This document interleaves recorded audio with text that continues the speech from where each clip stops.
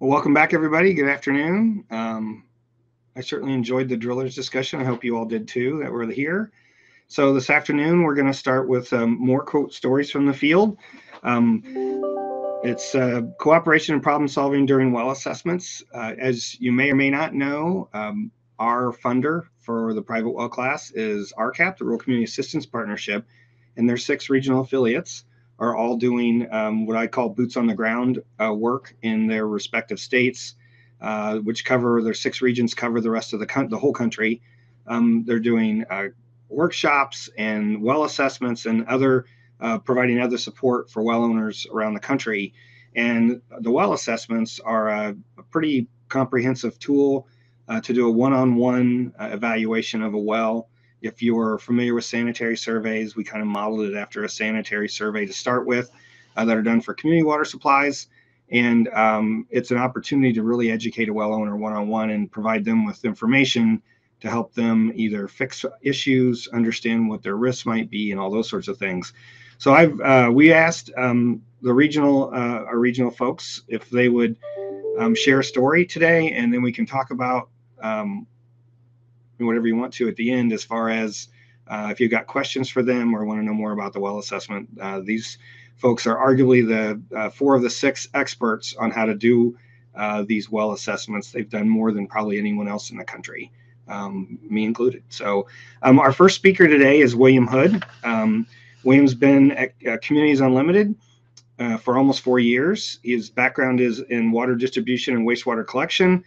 He is also the private well lead. And so with that, William, you're on.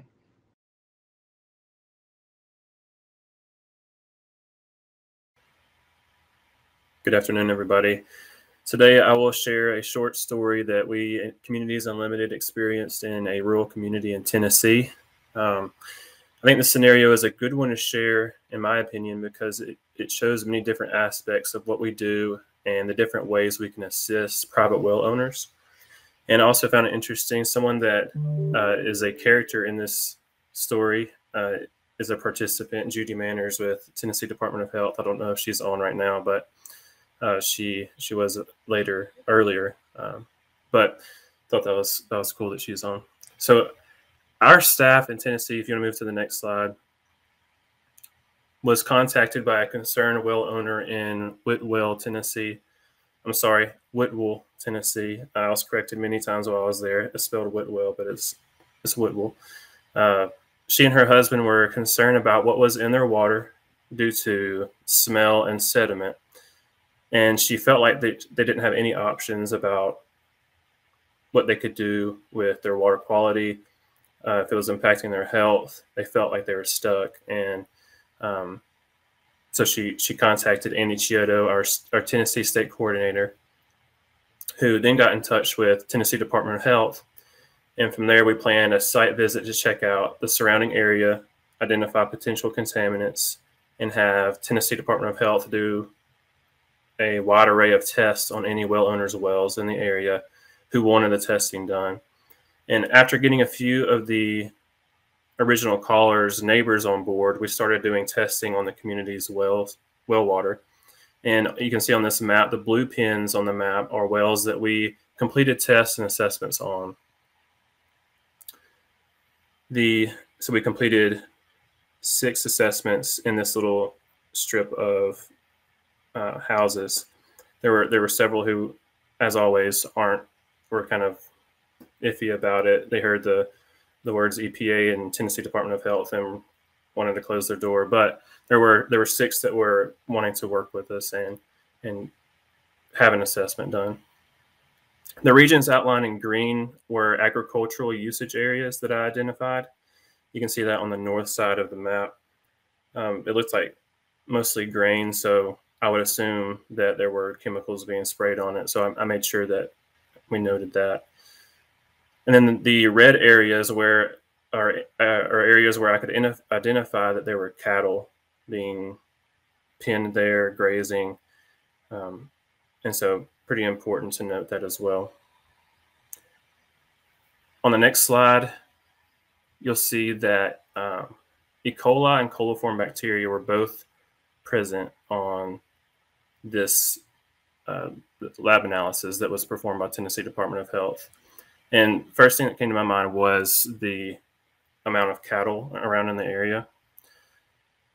And frankly, the E. coli and coliform bacteria were present in most of the samples taken this day in this community.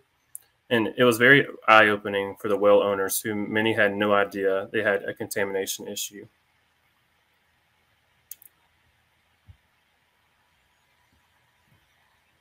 On the next slide, one contamination in particular that was a surprise to all the well owners was the presence of radon, and was a surprise usually to most people who don't know that radon is there. But in this example in particular, it wasn't a big worry, though the presence of radon is never a good thing. The big issue again was the bacteria presence. Going back to the previous results, you can see there were some individuals who did exceed the EPA limits of radon. So to the previous slide, that showed a count of 881, whereas the MCL is 300. So not only is radon in this quantity detrimental to health when consumed in drinking water, the presence of radon in your water also means it is very likely that radon gas is in the air as well. So you're breathing it in, whether seeping out of the ground or evaporating out of water that you boil to cook or out of your shower. Because of Tennessee Department of Health's cooperation with us and these well owners and us working together, their great testing abilities, we were able to catch this and help recommend treatment solutions, as well as recommending they have their air quality tested by a professional. So if you go on to 2 more slides over. For one well owner, that they were super grateful and glad that we were able to share knowledge and recommendations and test their water and assess their well. They wanted to go a step further. They asked the bold question of whether or not we could assist them with connecting to the local water department, because she knew the water system close by had a line that was less than a mile away. And if they could extend that to them, it would provide their community, them and their community, with reliable water that they wouldn't have to worry about testing it. They wouldn't have to worry about buying a filtration system or treatment system and maintain that treatment system. And all in all, purchasing the treatment system and then maintaining it and then testing, all of that would probably be pretty close to the water bill. And that was their thoughts. And I didn't have anything to say against it. And after all, not everyone wants to do that, even though I'm on a city drinking water and I wish I had a private well. But a visual of what she was telling me is represented by the yellow line. And obviously that's not what they would have to do, but it is a representation of what they could do, the city drinking water system, to extend a water line to these well owners from where they know there is a drinking water line. And so it wouldn't be that difficult, but I made sure to point out to the well owner that this would be very expensive, and it would be something that would have to make sense financially for the water system. And a lot of other scenarios would have to come into effect and play out correctly for it to be a thing. Somebody told me one time that, and this isn't accurate, but to lay a water main, it costs approximately $1 million a mile. And I've seen that be pretty close to being true.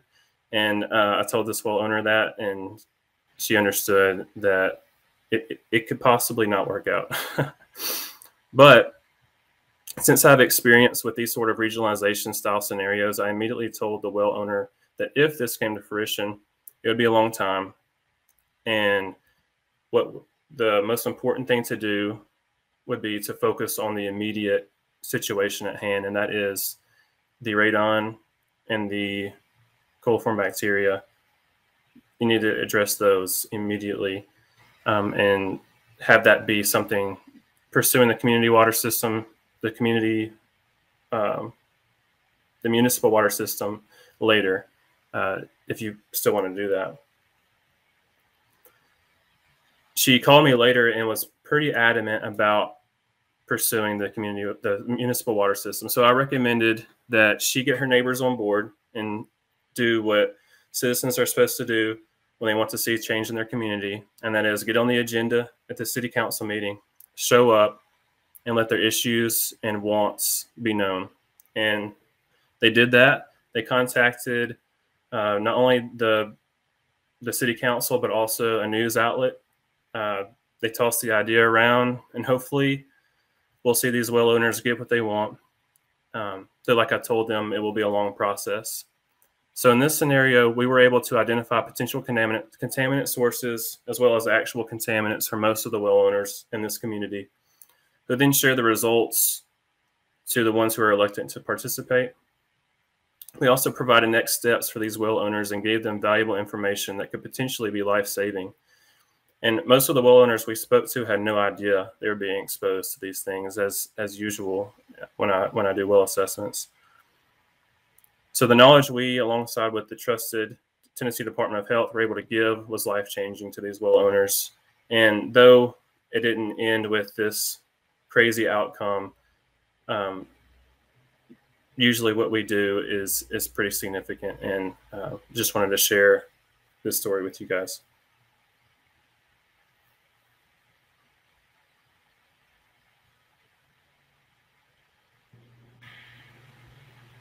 Great. Thanks, William. So Cindy, we don't have your feed up.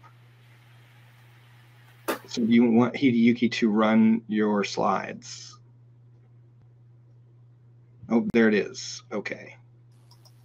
Well, he brought it up. Cindy, does that work for you? Oh, yeah. All right. So Cindy Brooks is with the Great Lakes Community Action Partnership. She's the private well lead for GL CAP and based in Ohio, but she covers, well, all those folks cover a number of states. Cindy's close to us because she covers Illinois.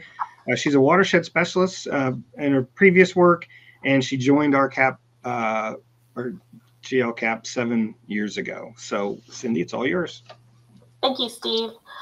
So today I want to share with you some experience I had working with some renters. In this case, it wasn't the well owner themselves. And so I'll start out by setting the scene for you a little bit. Received a call last December from actually from a community college with a mother online that was frantic. She has a 4-month-old child. The water is running black.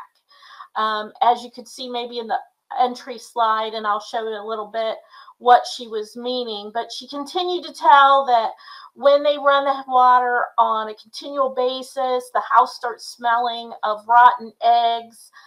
So I mean, I had all kinds of bells and whistles going off in my head when I returned the call, and she's sharing this with me again. Iron and manganese came to mind right away after working with communities. So that was kind of in my thoughts. Sulfur levels were questionable.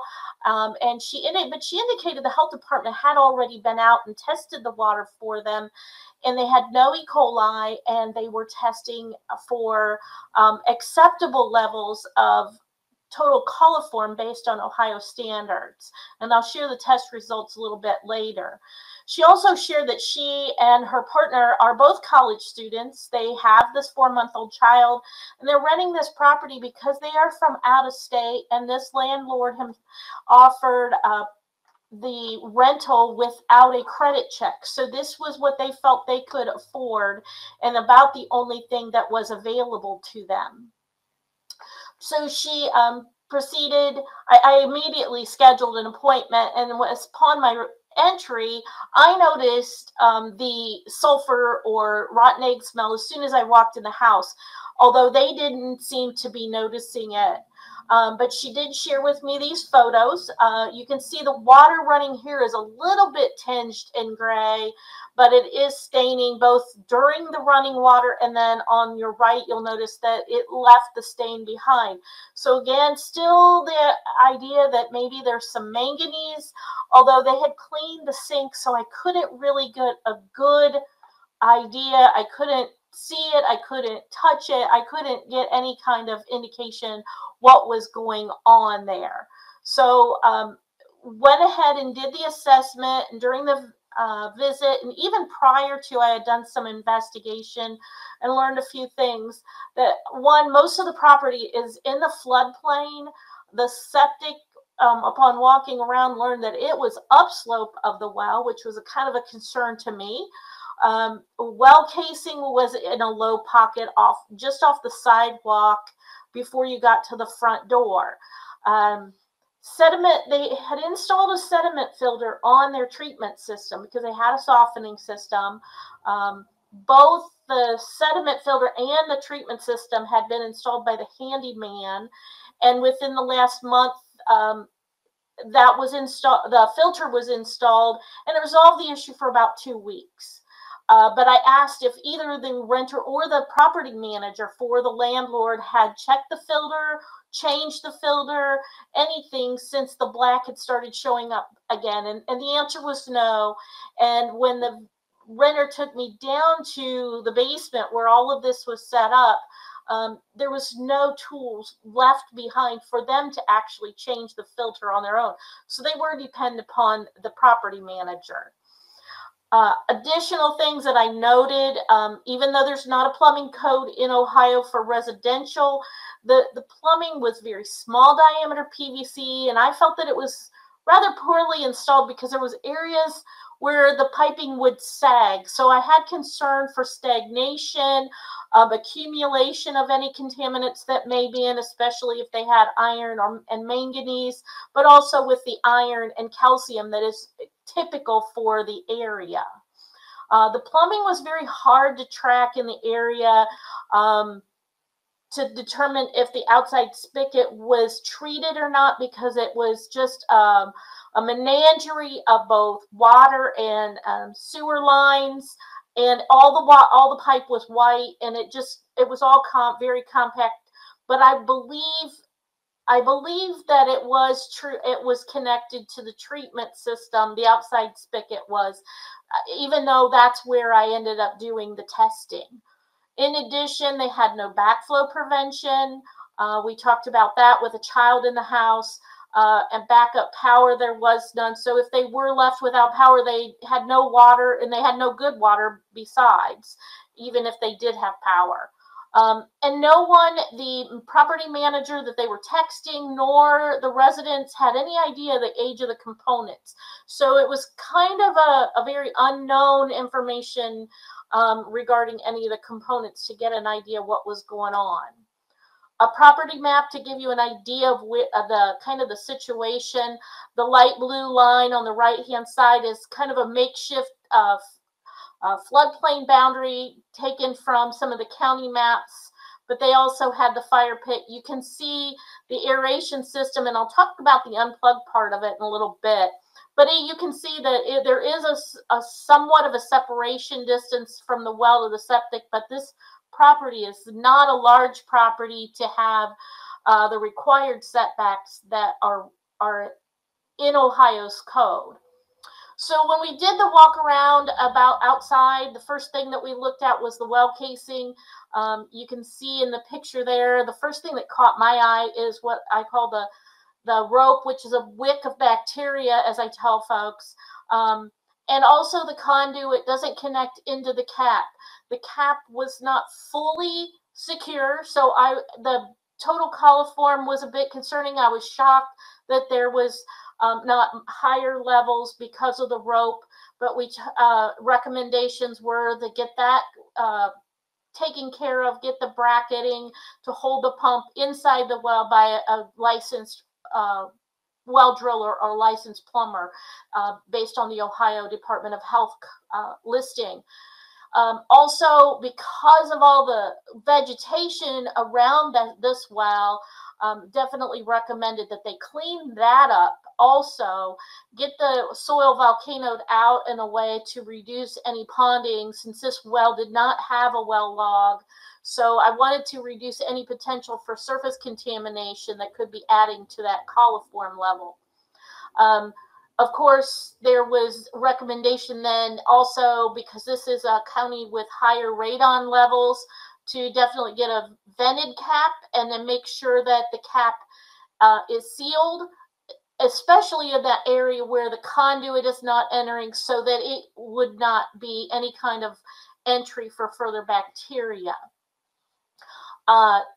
The picture on the right, at the top of the right, is a picture of the septic. When we walked around, we found this. They had a nice access to their tank for clean out. They had electric, which told me this was an aeration system. And you can see at the bottom, I blew up my concern there, which is the plug. It just hanging there. And if you could have seen it like I could at the visit, you would have realized there's quite a bit of weathering on that plug. So I was questioning, how long has this system not been plugged in? And could that be some of our issues that we're facing?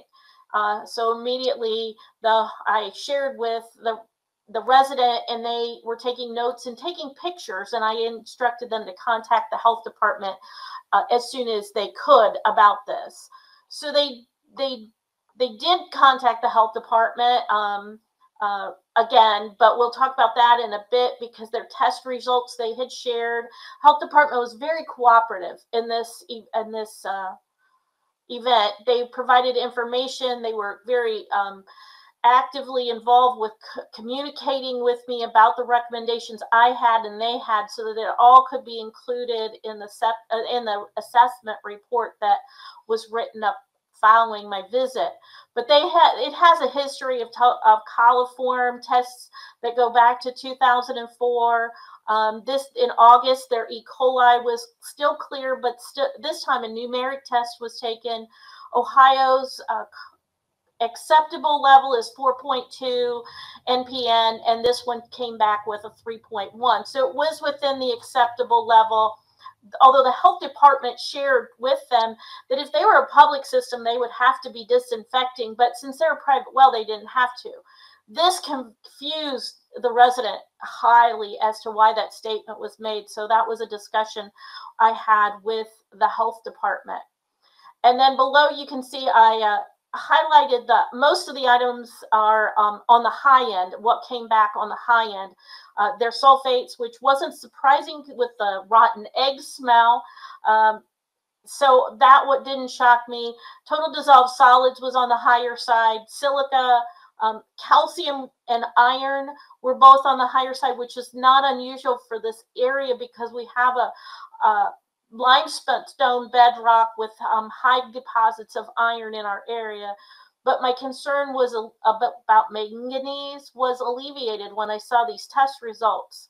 And then seeing the sodium being on the higher side, I again jumped back that I assume that the treatment was included in the water that was going to that outside faucet. So these all had some bells and whistles that went into the report, but continuing on, the renter had contacted the health department while I was looking at some of this, and they were out. They also provided history of the septic on that property, and they've had issues dating back as far as 1979 with septic also on this property. Not always the same system. This system went in sometime in the mid-'80s, I want to say it was. But you can see in the pictures below that the tank, which is the first picture on the left, has solids nearly to the top. Also an inspection port that was out between the tank and the catch basin at the road, and you can see that's pretty filled with solids. And then in the catch basin on the far right, the left top corner of that catch basin has solids that were also discharging directly out to it. So this had been going on for some time. The health department instructed the gals that they should be locating alternative housing if they could. They were going to condemn the house. These gals, being from out of state, could not leave right away. They didn't have anywhere to go. So the health department just instructed them to use as little water as possible and to find alternative sources for showers and laundry. and then, of course, use bottled water, because any water going through that system could cause a septic backup into the home at any time. So the end result, when I got this information and based on the test results, is I referred them to one of our GLCAP programs that focuses on finding and helping those that are homeless find proper housing. And in this instance, we needed a home that had safe source of water and sewer. They were accepted in that program, and in January, after they returned from the holidays, they were moved out of that home. Health department condemned that house until the septic can be replaced or repaired or brought up to code at least. They also had asked me, the health department had asked me to definitely include a copy of the written assessment to the landlord, as well as the renters asking me to do that, because they felt that may be the only way that the landlord would take serious some of these issues and understand what needed to be done to make it livable for the next renter. So I did accommodate that and did pass that on. In the recommendations, I recommended that that well be jetted or cleaned to remove as much buildup of iron and calcium that could be harboring some of the total coliform that was in the system. Of course, to get their septic cleaned and operational, because they're under orders by the health department. Obtain that vented cap, have the conduit entry to the cap sealed so that they were completely under a sealed situation, so that bacteria from the surface could not be impacting that well any more than what may already be from all the iron and sulfate that is in the water. Cleaning up the area around that casing and sloping the water out. And then I really stressed on keeping good records so that they could provide that to the next owner or to the property manager, so they know what they're dealing with that well. So that's pretty much what happened with this. And at that point, I will take questions at the end. So thank you. Thanks, Cindy. It's great you found a solution for those folks. Not to have water, it's, yeah. All right, so our next, and we will do the questions at the end. So we have two more speakers. The next one is Joe Fields. Joe is a senior technical assistance provider at SERCAP, the Southeast RCAP, and he's a private well lead for SERCAP, and he's been part of the RCAP organization for 8 years. So with that, Joe.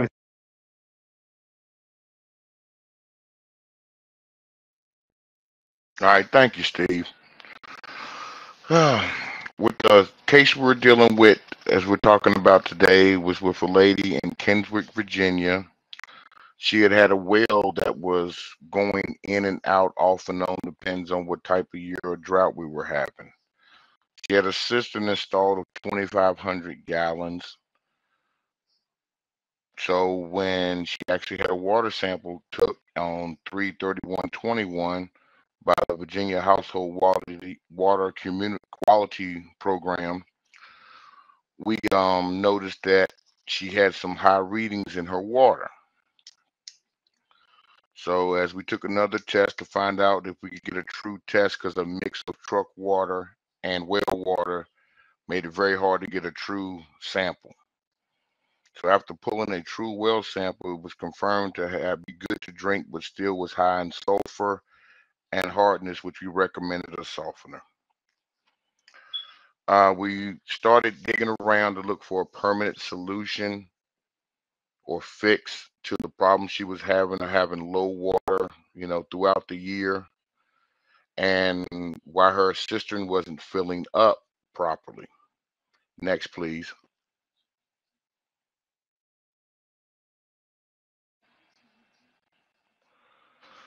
So as we were sitting around, me and the team were discussing ways of fixing the well or the price of a new well. It popped up about the hydrofracking. hydrofracking is something that I'd never heard of besides in oil fields. So I thought it was maybe a little strenuous of a task, but I was wrong. The technique involves high pressure water via the drilled well into the rock formation surrounding it. Hydrofracking may widen fractures in the bedrock and extend them further into the formation, so it increases the network of water-bearing fractures, fissures, and supply waters to the well. It's a new technology out that's starting to come around in the well field. So if anyone can think of a reason to use it, it's a very good thing. The day that we went down, well, excuse me, I'm sorry, I didn't get ahead of myself. When we really started exploring this whole idea was after our second truckload of water that we had delivered to her during the holidays to make sure the family had water through the holidays. And at first, we actually thought she might have had a crack or something in her cistern. So we kind of did a little exploratory and realized that there was water in the cistern, but it wasn't filling as fast as it should have. So after some more digging and work around, we said, okay, we'll have a backup plan on board, for which would be having her local guy come out and fill her cistern, till it got warm enough to where we could go around her house. Well, when it got warm, the local delivery man was very locked up, jammed up and busy. So that proceeded to push us to go a little faster on what we needed to do to help this client get some fresh, clean water in the house. And at $400 a pop to deliver water, we figured we could find another solution that would really help her out. So next slide, please. So the construction of the well was awarded to Foster's Drilling. They completed the project. It came out very nice. The client was happy. Surcat was happy, but we still had a problem dealing with the water. She said she still was having problems with the water not flowing and coming into the house all day. So the next step was for us to have an electrician come out and take a look at her wiring in her box. And we found out that she had a short in her electrical box that was causing her pump to kick on and off at different times of the night. So after doing another routine assessment, we were allowed to enter the home, and we checked for running toilets, leaky sinks, anything like that that will cause it to keep cutting on and off. And it was discovered it was actually in the fuse box. So after the fracking, she went from 1 gallon or less to 1.5 gallons, and it was able to fill her cistern up without a problem. We have worked with Foster's Well Drilling Company on several jobs. So I would like to really thank them for the service that they provided to the client on such short notice. We also paid for this well to be fractured and anything else concerning this project through our Essential and Critical Needs Program grant and its Water and Life Fund. We were able to provide $4,000 to cover the full cost of the project.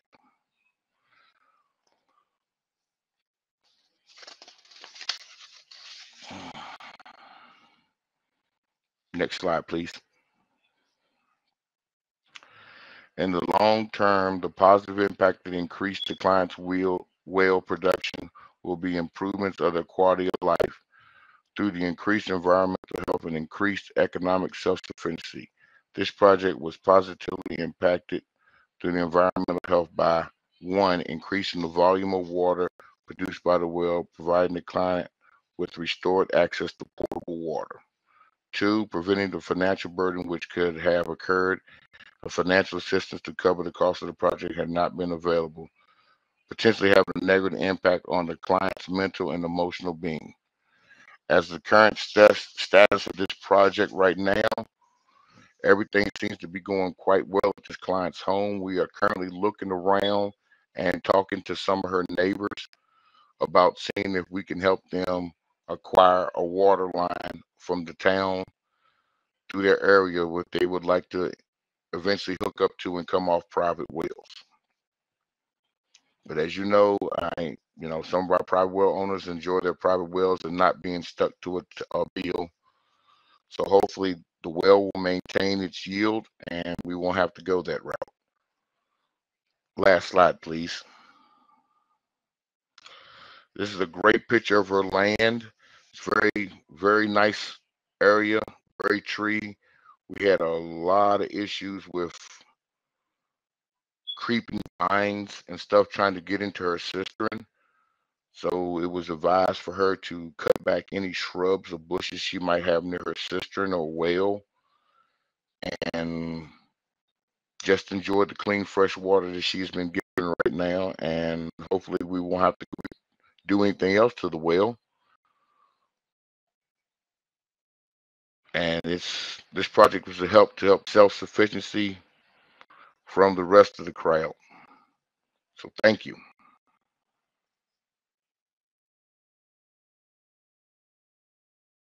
All right. Thanks, Joe. Great. We have one more, and then we can get to the questions. And so our last speaker on the panel is Michelle Code. Michelle provides technical assistance to rural communities in Maine, primarily around drinking water, wastewater, and private well issues. She has a BS in chemical engineering from Maine and is a grade 2 water treatment operator. So with that, Michelle, it's all yours. In your program today, really enjoyed a lot of the sessions, so happy to be with you. I wanted to start this well assessment presentation a little bit maybe differently because we do so much technical assistance in our communities, and probably most of you, like myself, are a little bit of a technical junkie. And when we do these private well assessments, it's not at all like going and meeting with a water professional or a municipal board member or a water operator. The private well owners are seeking our guidance on a whole different level. This is a very personal venture for them. And I really find it very refreshing when I meet with these private well owners and their very keen interest in understanding and knowing more about water, because this is not their field. So I wanted to start this presentation with this lovely piece of artwork that was just a little print of it given to me by this participant. This person I helped, she's an 80-year-old woman who has been a resident of her little spot in the woods in Western Maine for 40 years. Back in the 60s and 70s, when there was such a back to the earth movement, we had a lot of people coming from cities in southern New England and wanting to live closer to the earth. And that was Joe's story. Her and her partner came to Maine, and they carved out their little spot in the woods, and it's their sanctuary. Their property came with a deeded right-of-way to a spring across the road from them. And for 40 years, Joe has loved the cool, sweet water, as she referred to it, from the spring. And so I just wanted to start with that kind of personal perspective on this particular well assessment or spring assessment, which turned into a well assessment. In August of 2021, I got a call from an infectious disease nurse at the Maine CDC. And she was looking for some assistance investigating a suspect water supply that had been linked to a cluster of illness. There were about a dozen people hospitalized, and the source was a spring. and it supplied both a roadside tap and, as it turned out, this one, it had 2 lines from the spring. One came out at the roadside. The other one was gravity fed to Joe's home. And that was her deeded water supply for 40 years. So on Joe's 80th birthday, she started a 9-day bout with a severe diarrhea. And her stool tested presumptive positive for Campylobacter. And at the same time, they were having a lot of people show up at the hospital with gastrointestinal problems. And like I said, about a dozen people were hospitalized. So the infectious disease nurse, gave me Joe's contact information and said she is a real little dynamo. She's a spitfire. She has been a very active member of her community for 40 years. And she is really kind of just beside herself right now. She's been on her own for a few years, and this bout of illness really set her back quite a bit. So I got a hold of Joe and I said, let's get together. Let's see what we can learn about how you got sick and what can we do about it. So I met Joe at her home, and she very spryly led me up the wooded path across the road to the spring.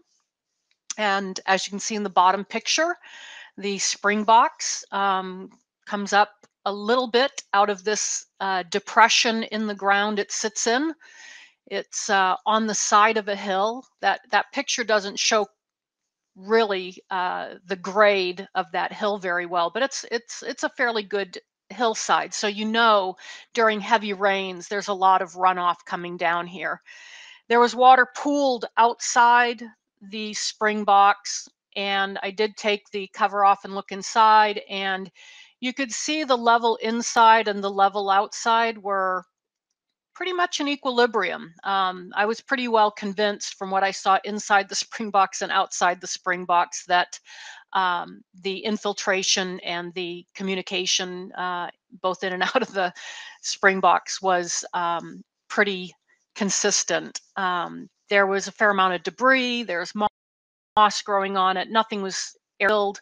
There was a little bit of root intrusion, some dead bugs, stuff like that. And you can see in the top right picture there, 2 black plastic lines, neither of them screened, no filter, no nothing. One goes down to the roadside tap and one went to Joe's house. The town clerk had posted a boil water notice at the roadside tap, and they were in the process of trying to locate the property owner. It turned out the property owner was an aged, ill gentleman living about 3 hours away. He was not really in a, I think, physical and mental health position to get involved in this project. And there was no decision made to disable the roadside tap or to discontinue it in any way. So the town has kept the boil water order notice posted there. In the state of Maine, if you have a roadside tap, a spring, or other water source on your property that you're not advertising and encouraging people to use, it is not considered a public water system and it's not regulated.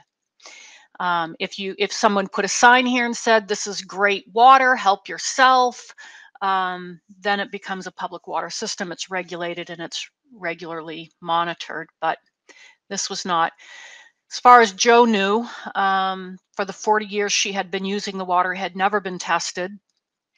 And she did say that occasionally she had a salamander plop out of the faucet because there wasn't any screening or filtering or anything all the way down into her house.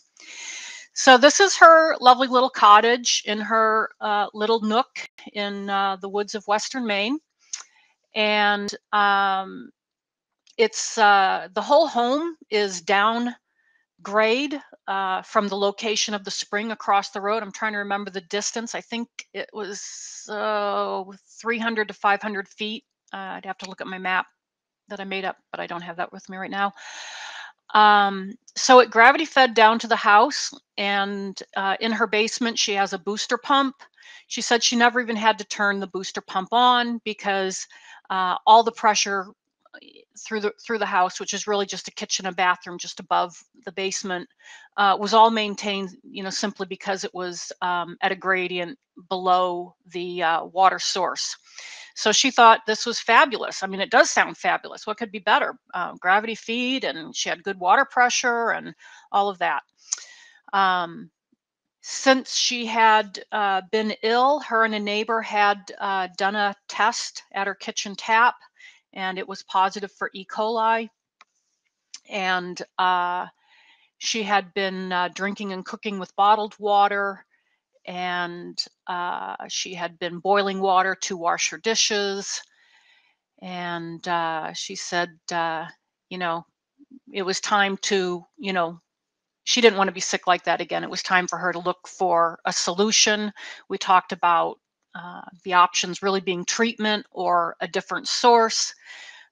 She was convinced that the spring was not in good condition. Nobody was going to maintain it.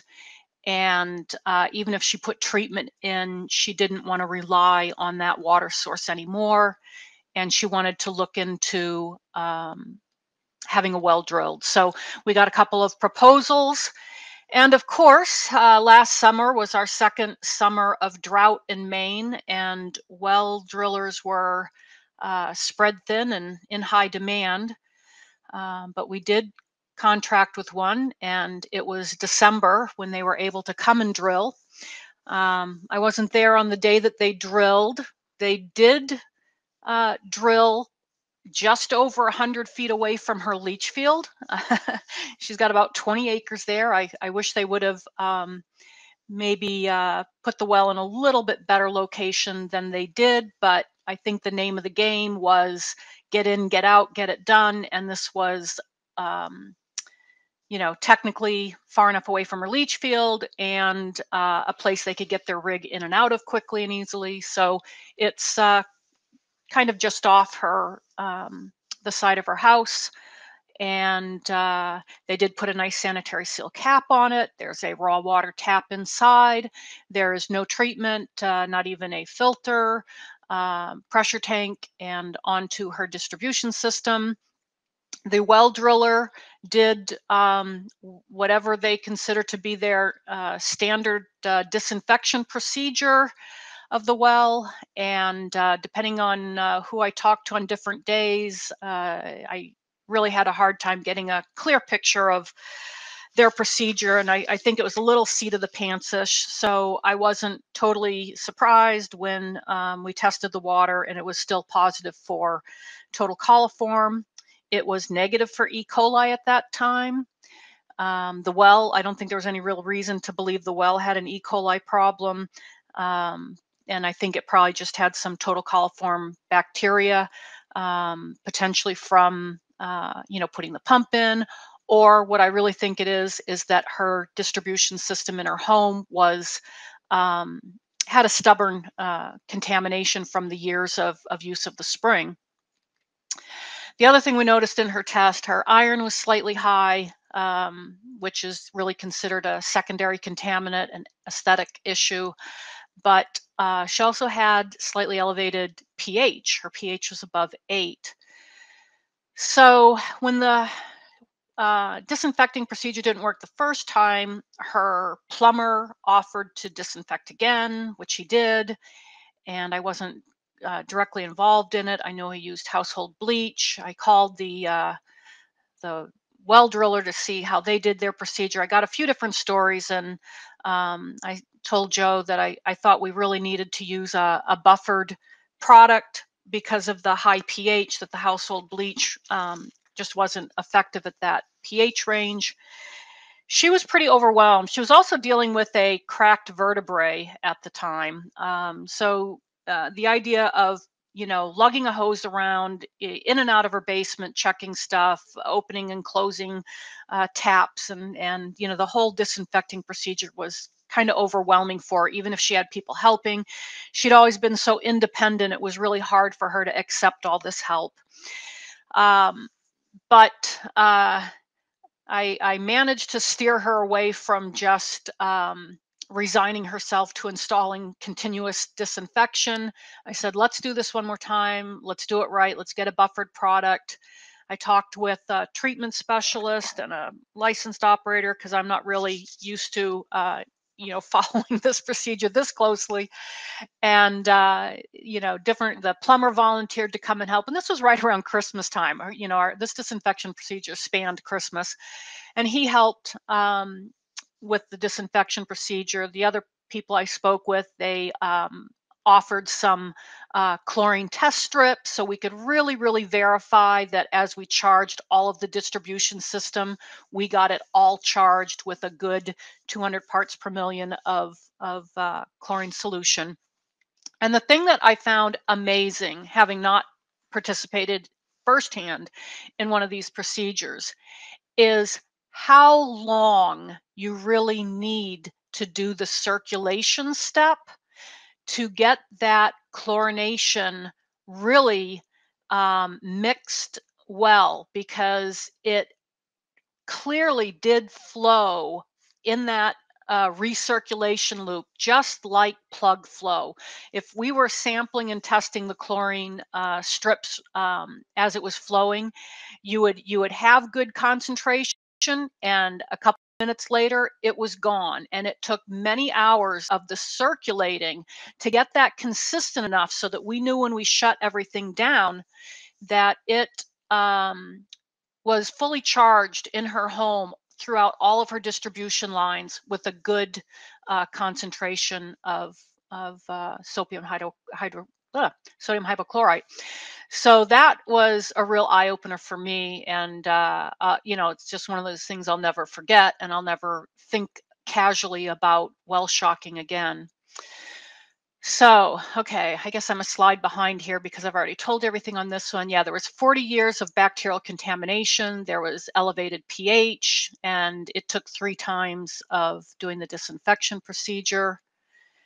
And yeah, back to Jo living serenely in her lovely wooded haven in Western Maine.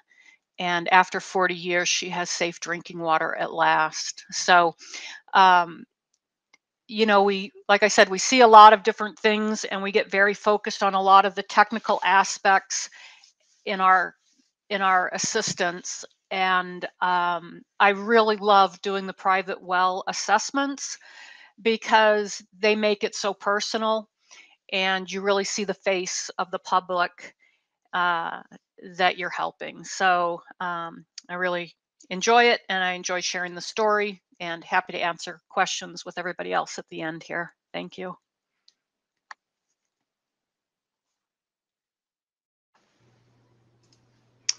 Well, thanks, Michelle. So we'll bring everybody up. Katie had a question. I'm just going to read it. I'm not going to put it on the screen. It's kind of long. So it said, question for everyone in the panel. Did any of these well owners in these stories reach out to you for private well testing or a well assessment prior to their serious issue? Just wondering about how they heard about RCAP in the first place.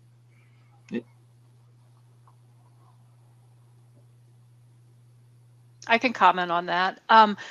We sometimes advertise. We also advertise when we do private well trainings for homeowners. And in this particular case, like I said, I was contacted by the infectious disease nurse because there was a problem. But we do trainings, and at the trainings, we always mention the private well assessments, and we get a lot of response from people who are just interested in knowing more about owning a well, maintaining a well, protecting a well, and their water quality. I can address that also. We promote with health departments, with the realtors across the state of Ohio, at least. In some of the other states, we do a little of that. But we get a lot of recognition from Google searches of people looking for assistance with their wells through a Google search. Because we have private well listed in our website, it comes up regularly. So sometimes we get for other regions. So I know I've passed some to Joe, and I've probably passed some to Michelle. So we do get for other regions, and we gladly connect them with the right people. Yeah, I do the same thing. I mention it on every one of our webinars, and probably about every other one, at least one person asks for a name, and I ship it to you guys. So, okay, so springs are a hot topic, which I knew it would be. It was, so I want to mention we had Judy Manners from Tennessee Department of Health give a presentation on springs and some work she was doing in Tennessee back in 2017 at our conference, and that video is on YouTube, on our YouTube channel. But the question today is, which is a tough one, any tips to convince people that roadside springs may not be safe to drink? Signs often disappear, and social media does not help. And I think you're preaching to the choir. So, yeah. Joe, you're muted.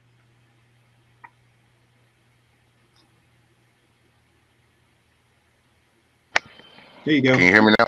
Yep. Yes, sir. Here in Virginia, we have a couple of natural roadside springs, and they literally have 3 or 4 foot plaques on them that's into the granite. You see people sitting on the side of the road with jugs and jugs and jugs, just filling them up. So that one's going to take a little bit more common sense.